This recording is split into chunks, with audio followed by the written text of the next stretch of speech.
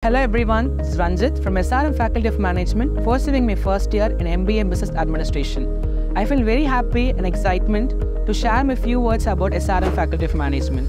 So I have some few major points that SRM has been impressed me a lot.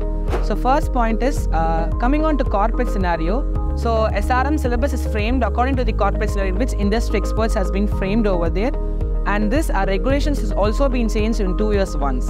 And coming on to second thing, that is SRM is not only giving a classroom exposure, it is also giving an experiential exposure. That is not only learning inside the classroom, learning outside the classroom, like organizing the event. And I am the convener of Commune event, in which I have organized various events like Commune, Agam, Nakshatra and Bazaar, so on. Coming on to last point, in our Faculty of Management having enormous clubs like operations, finance, marketing, HR, so that in each clubs has been organizing a various alumni talk and also having in various programs in which and management students is gaining a lot of exposure.